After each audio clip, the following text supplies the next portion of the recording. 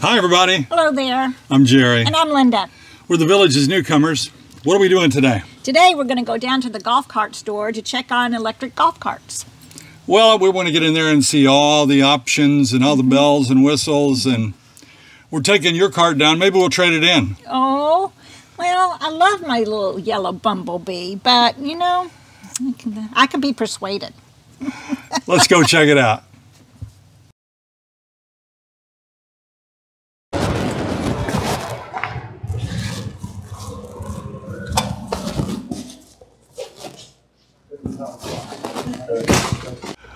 We're so pleased to be in the Village's golf cars with Christopher and Jeff.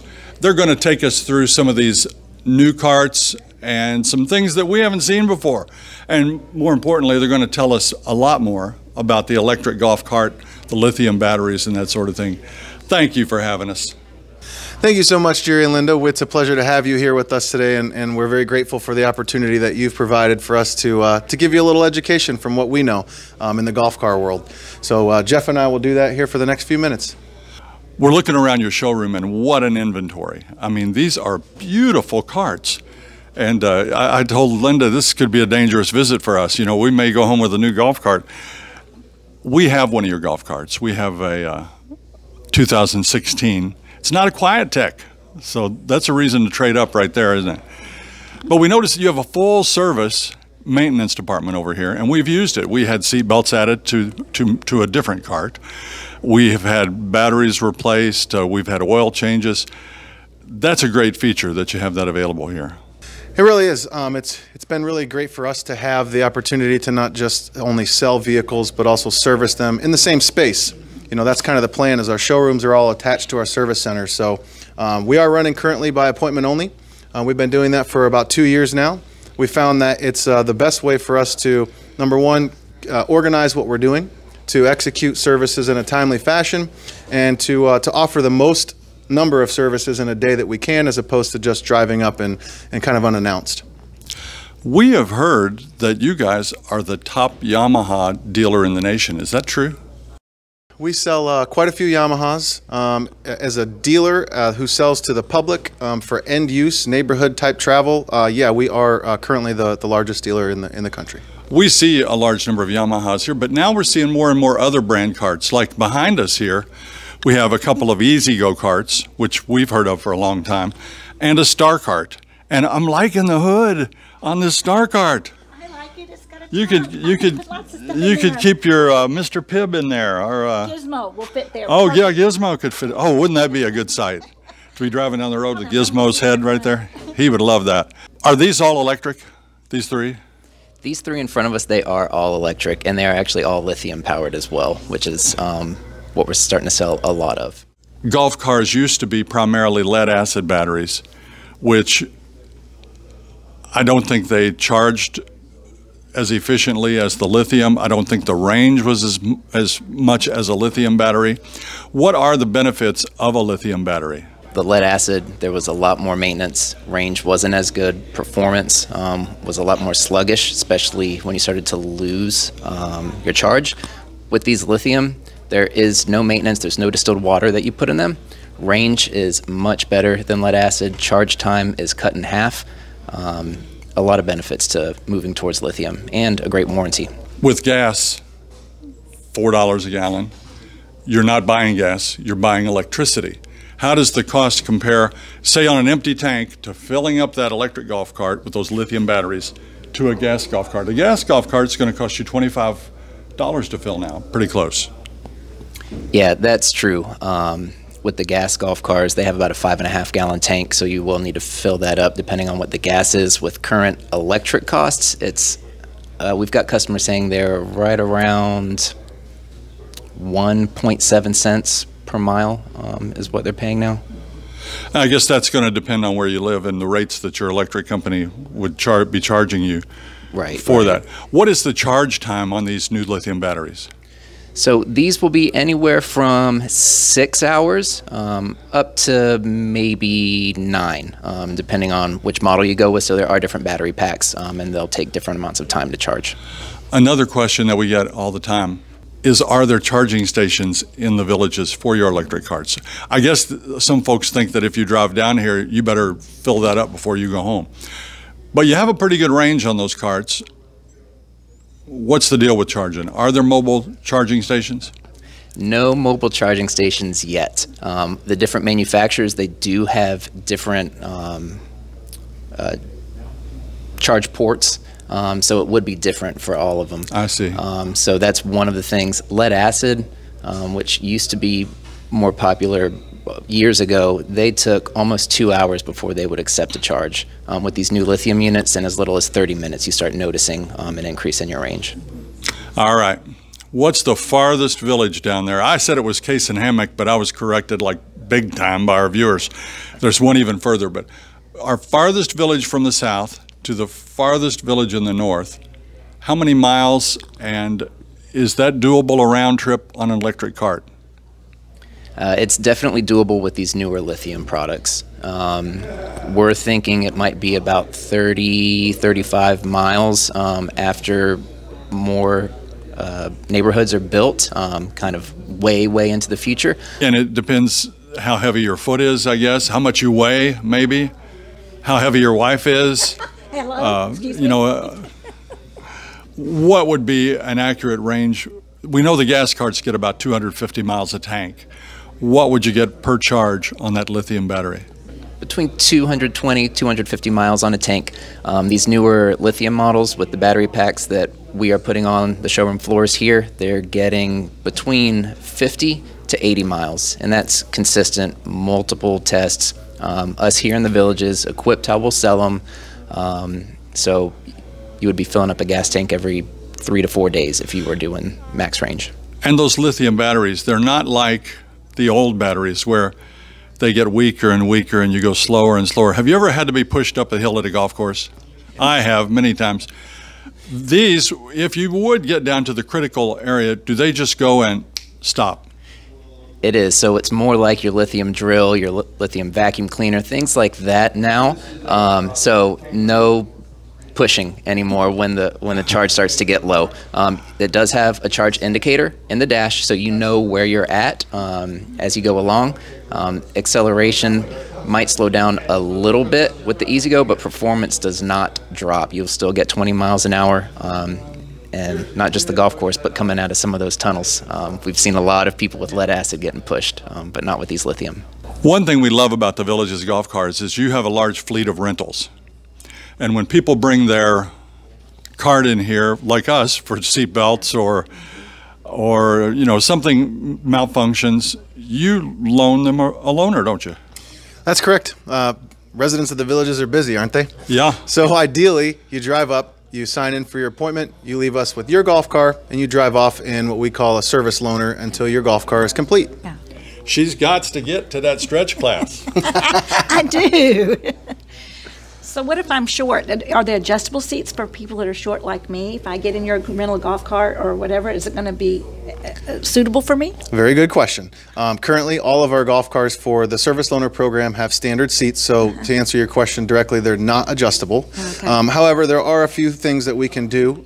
We have something that was kind of a thing of the past that we used on standard seats before all these upgraded seats came along, called a back buddy. So if you needed that, we'd be able to help you probably to utilize one of those.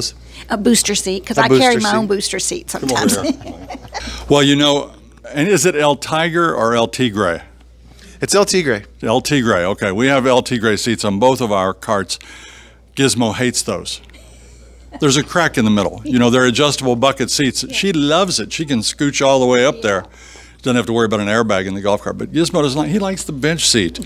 What is more popular in your sales? Is it a bench or is it the custom adjustable seats?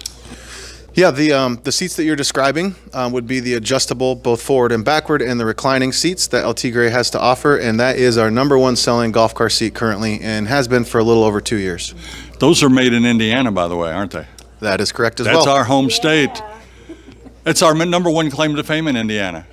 We make the El Tigre seats. These golf cars are beautiful. I know they're expensive. It's all relative. As a difference between the lithium battery and a gas golf cart, what kind of price differential do we have? And what kind of price differential between a lithium battery golf cart and a lead acid battery golf cart? So if we're going to compare both, like you were saying, nicely equipped gas versus the electric, the lithium will probably be about $3,000 to $5,000 more, depending on the manufacturing model that you go with.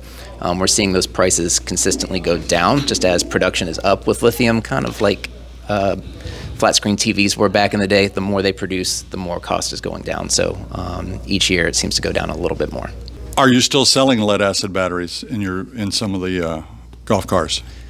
With pre-owned units, there are some lead acid. With new, a lot of the manufacturers are starting to get rid of that option.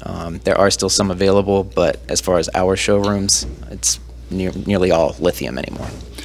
Do you see governmentally, with the push for a greener society, that in 10 years we're going to see a huge number of battery-powered golf cars out there? As people become more familiar with hybrid and lithium cars, I think it'll just trickle over into the golf car world. So back in 2012, 2013, Yamaha came out with fuel injected and everyone could relate to that. Now lithium, we're selling more and more lithium product each year. One thing we've heard, and you hear everything, you hear every rumor and only bad news makes the news, most of the time. We've heard that the battery-powered golf carts are dangerous, that they catch fire. Is that a thing? I have seen it. Usually it's with the lead acid batteries that are not maintained properly. So you did have to put distilled water in those. There were platelets that would get hot. If people were not maintaining those, not putting the water in, it would get hot and could cause fire. With the lithium, it's very, very rare, even in cell phones now, but all the golf cars do have a controller on board to where they will not overheat to the point where anything like that should happen. So the controller would cut the whole system off before anything like that would happen. I don't know if you saw, but we had a show about a year and a half ago that was gas golf carts versus electric, and we had a buddy that was an electric cart owner and a buddy that had a new gas golf cart, and we dressed them up like cowboys, and they had an old shootout on the street, and that electric cart blew that gas cart away. Is that typical? Do they have a quick pickup? Very typical. A lot more torque. Very smooth acceleration, so the gas has a centrifugal clutch which needs to kind of close in, so a little bit more clunky takeoff, but the electric is instant torque, gets up to speed much faster than a gas golf car will. We are torn. We kind of want an electric cart because we do, if you've watched a lot of golf cart driving videos where we're showing neighborhoods and all sorts of neat things, and even a Quiet Tech golf cart has engine noise. It is so peaceful. We have a buddy, Jake and Shirley, and they offered to loan us their electric cart. It is so nice. It's totally quiet. It is nice that we have different options available. We're a Yamaha, Club Car, E-Z-GO, and Star EV dealer. So someone can come in, they can test drive one, see if it can get them everywhere they want to go. They can see how the seats fit them, how the pedals fit. So we don't have to push a certain type. We'll educate them on what we think might be best on their usage or what neighborhood they're in, depending on if it's a hilly type of area. But no, we leave that up to the residents to decide. If you only had maybe 4 colors, but now you've got this beautiful array of hand-painted colors available, and they're just gorgeous. But what other options can people add to a stock golf cart if they want to create their own? So that's very popular here. Everyone wants to have their golf car that helps them stand out. They want to be able to see it in the sea in the parking lot, make sure, oh, this is mine that I'm walking up to. So custom paint, like you said, over 400 options. Two tones, streak style, fire, flames, all kinds of things with paint. Enclosures, probably about another 400 or so colors you can choose from. We have different wheel options, seats, different vinyls you can choose from, textures, speakers, almost anything you can imagine. We can make it work with your golf car. We don't have many bells and whistles. We have a dome light, we have turn signals, we have a USB port, we have seat belts, we have those nice seats. what would you say is the most popular add-on for people that they come? They've got to have it in their new cart. Is it the self-canceling turn signals? It is. You nailed it. So other than upgraded seats like you all have, that's probably number one. And you will see that in a lot of our options on the showroom floor. That's very, very popular, at least one style, maybe a bench, but the buckets as well like you have. And then self-canceling turn signals are almost becoming an automatic add-on here anymore. I needed that. I mean, I'm like a fool in that golf cart, leaving mine on. I'm always But now my cart has a beeper, so I can remember, as long as my hearing holds out, I'll be able to remember that. I've heard from people that it's hard to get golf carts. Well, we certainly, much like the rest of the world, there was a timeline, or a time frame rather, the last couple of years where there was a lull in productivity and what we could receive. As of today, throughout our 4 showrooms, we've got a little over 80 golf cars that you could walk in, drive, and purchase that day to take home with you. So the next question is, so what if I don't find something I like on the showroom floor? Well, then you sit down and you custom design a golf cart, much like Jeff was describing a few moments ago, and that takes about 12 weeks to come in. The great part about that is we've just recently been able to reinstate what we call our build loaner program. So we have golf cars available. If you come in and design a golf car and you're waiting 12 weeks, we provide you with a golf cart to use during that time. That is an amazing feature. And this gentleman right behind the camera right there, he bought a 4-seater front-facing golf cart from you recently, and you had a loaner the whole time you were waiting, didn't you? You bet. That's Mike back there, by the way. Mike's our right-hand man. Thanks, Mike. He's got a couple of your golf carts. Mike's got money, though. Let's talk about the average citizen that comes in. What is a well-equipped electric cart cost? All in, all done, taxes, etc. About what can they spend? If we're looking at lithium, which is what we would focus on, right, and you're talking about at least adding upgraded seats, as again Jeff described just a few moments ago, you should plan about $14,000 to $16,000. Now, of course, you can add on to that. Jeff mentioned speakers, you mentioned self-canceling turn signals. There's a myriad of other items you can add all the way up to about $20,000, but that would be what we would consider like a premium golf cart purchase. Well, we think it's a great place, and we've never had a bad experience here. We've been here to the service department multiple times. We bought used carts, but her cart only had 30 hours on it when she bought it, so it was like new. Practically new. But we've had all good experiences here, and I think when we come back just for the convenience and the support that you guys give, we'll look at a new cart. What kind of warranty do these have? Another great question. One of the things that's really progressed, if we're focusing still on the lithium topic, is the warranty that comes with a lithium battery far exceeds that of even the car itself. So if the golf car has a 3-year warranty or a 4-year warranty, the battery pack, depending on the brand that you go with, has a 5-year or an 8-year warranty. So the big cost in any ownership of an electric vehicle has always been the batteries. So if you're looking at lithium, you can count on about 5 to 10 years of battery life with a 5 or an 8-year battery warranty.